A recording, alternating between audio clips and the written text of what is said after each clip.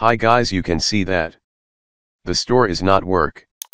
It say that the server stumbled. We all have bad days, and the error code is 0x80072ee7.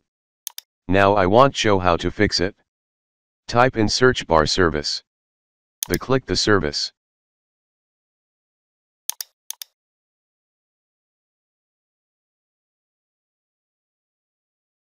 Find the Windows Update.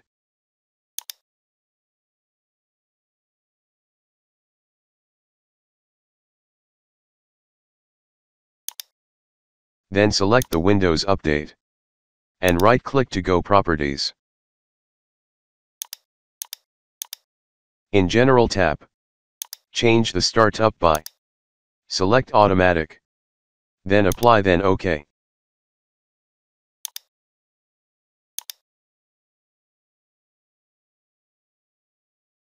Close the window.